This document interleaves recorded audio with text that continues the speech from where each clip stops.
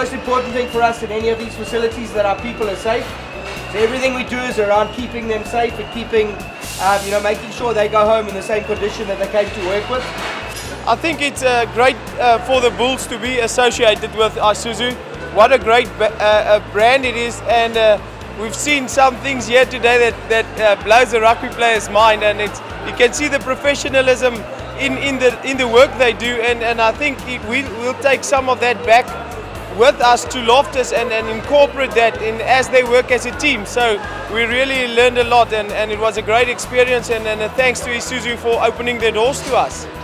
Yeah, I mean, we're really privileged to have a look at the heart of the Isuzu Bakkie. I mean, it's awesome walking around here, seeing all the hard work they put in, seeing all the teamwork and what actually goes into building a car.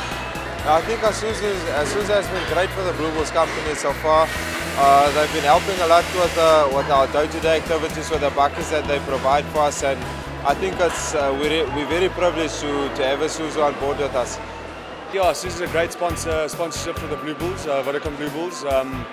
It's an up-and-coming brand in South Africa, so yeah, I think it's a great start for the Bulls and a great thing for the future players as well. Yeah, I would love to drive one of these someday. Yo, it's quite interesting, yeah, just to see the amount of work and effort that goes into building a car like this. It's actually my first time in a production plant like this, and just to see how everything gets together and gets assembled is pretty amazing, and how everyone. I think it's a lot like rugby. I mean, it's a big team sport. I guess if someone slacks, the car's not going to get assembled. So yeah, it's pretty interesting and pretty amazing.